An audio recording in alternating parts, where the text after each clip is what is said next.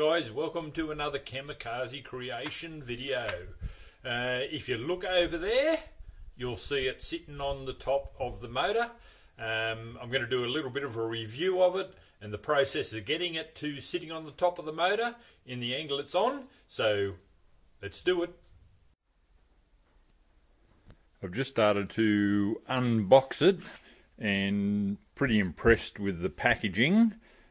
So far it looks like it's quite secure.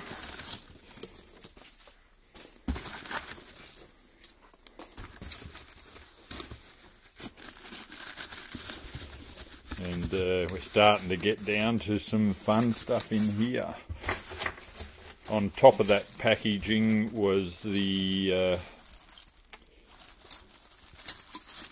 gaskets and flanges, V-band in there, and the main gasket. There's another little gasket to go to that oil drain. I'll be able to check that against my other one, see if that plate fits. And there's the turbo down in there. So really securely packaged for an eBay purchase if anyone's unsure. So far the packaging looks really good. The thing that I did notice was that it, even though I bought it from an Australian company on eBay, it said from Australia, I think it was Sydney. When I did the tracking, it actually showed that it had been flown from, I think, China. So a lot of these companies, and I think you'll probably find this is some of the big turbo companies, are actually getting into the game and bringing these in themselves. They used to call it dropship marketing, where these companies would build a relationship with a Chinese company. All the orders go straight through the eBay site, but they go straight to the original company and then are flown direct to you. So possibly what's happening with this, but anyway, I'll get it out and let you have a look. The good thing, it's very impressed with the packaging. The good thing is it's all sealed up. Most of the open orifices on it do have bungs on them. Obviously this one hasn't, but the packaging is incredibly good, done very professionally. We'll have a look at the product once we get it out of the packaging. So I couldn't resist, had to sit it on the motor and have a look at it. It looks pretty wicked. Having said that, it's all around the wrong way for me, and I have seen another video on these eBay turbos where this person found the same thing.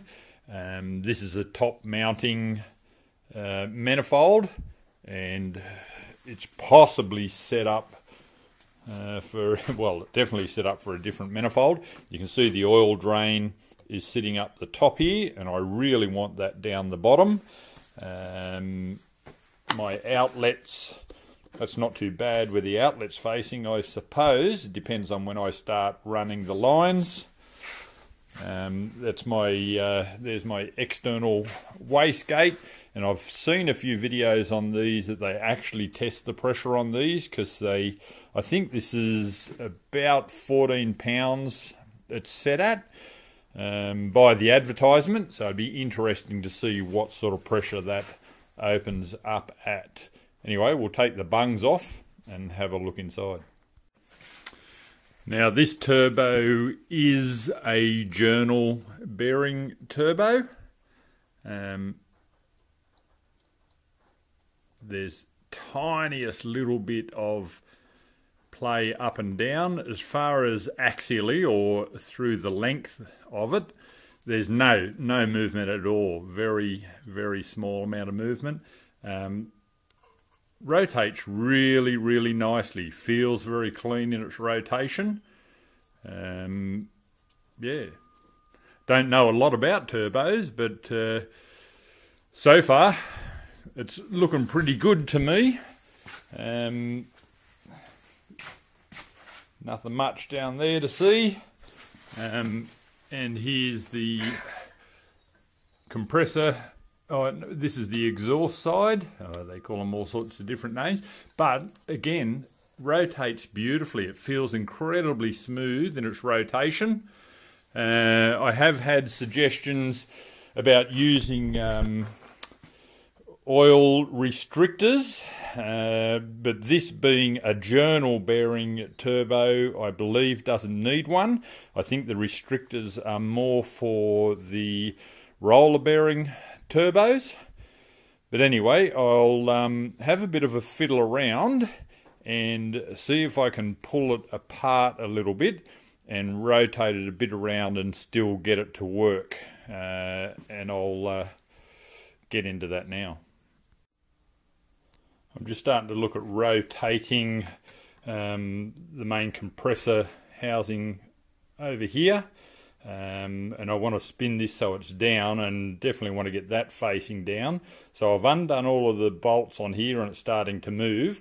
I've just got to disconnect this wastegate, and then I'll start to rotate it around and get it in the position I want. This little circlip went onto this pin to hold that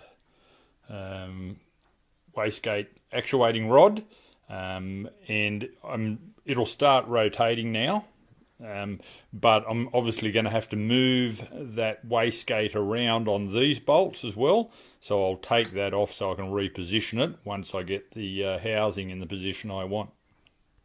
So I've now disconnected that wastegate and the whole turbo will spin.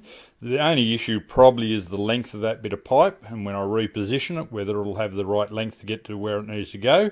But let's rotate it and see how we go. Rightio, starting to work this out. So our oil inside this one, there was this little doohickey, which I reckon is a restrictor. So this is the oil in port, and down the bottom, if I spin this around, you can see the drain port is much larger. So I really want it pointing pretty much straight down. I'll bring the oil in the top and drain it to the bottom. If anyone thinks I'm doing the wrong thing, please let me know.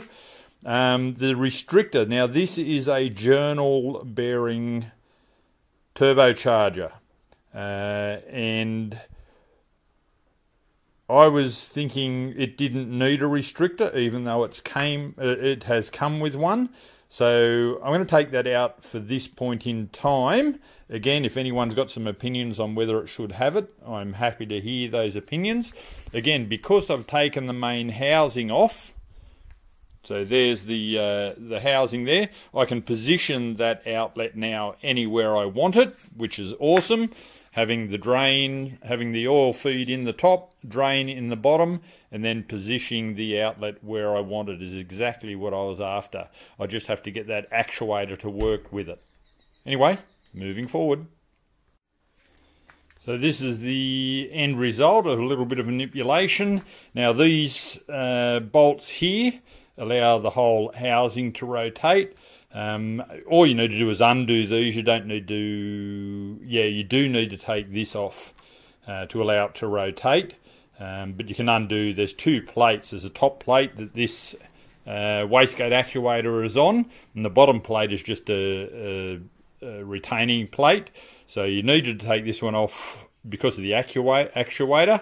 The bottom one you just could have loosened off, and then this whole housing rotated. I did have it pointing down and out at a different angle, but it was very close to the exhaust, and considering I'm possibly going to be using silicon pipe on here, I thought I'd bring it up a bit away from the exhaust. I can always put an elbow and shoot it out to where it's got to go, but that's looking pretty good. So the inlet is here, outlet's down the bottom, which is excellent, so it's got free flowing down to the drain down there. And I think I'm going to build another drain, even though I've been fiddling around with that. I think I'm going to make another one. When I bought this plug, they actually sent me two, which was a bonus, so I'll probably just cut this one off. I think I'm going to put a pipe on there and angle it up and run it up through to that drain up under there. So the drain is up under the bottom face there. So anyway guys, looking very good. I'm really, really impressed. Even though I haven't got a lot of experience with turbochargers, I'm incredibly impressed so far with the quality of that one. And from what I've heard, as long as you keep the oil up to these eBay turbos, or I suppose any turbo, but especially the eBay turbos, keep the oil up to them, keep it draining out well, and they will last a fair while. But at 140 bucks, geez, just buy one every 12 months if you have to. Swap different turbos on, feel different boosts, build lag into it, take lag out of it, whatever you want. So very impressed with that turbo, and happy with the setup so far and the angle.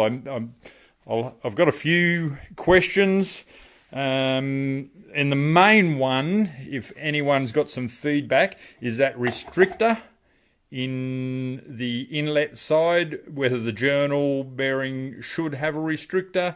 I'm pretty happy to go either way, happy to listen to people's opinions on that, but nice setup. eBay Turbo reviewed. So there we go, guys. Very, very, very happy with that turbo. I can't wait to have it running on the engine in the car. It's going to be awesome. So eBay Turbo, it's a thumbs up for me. Not that I've tried anything else, but the changeability of it, I think, is the winning part. Anyway, guys, thanks for watching. Catch you soon.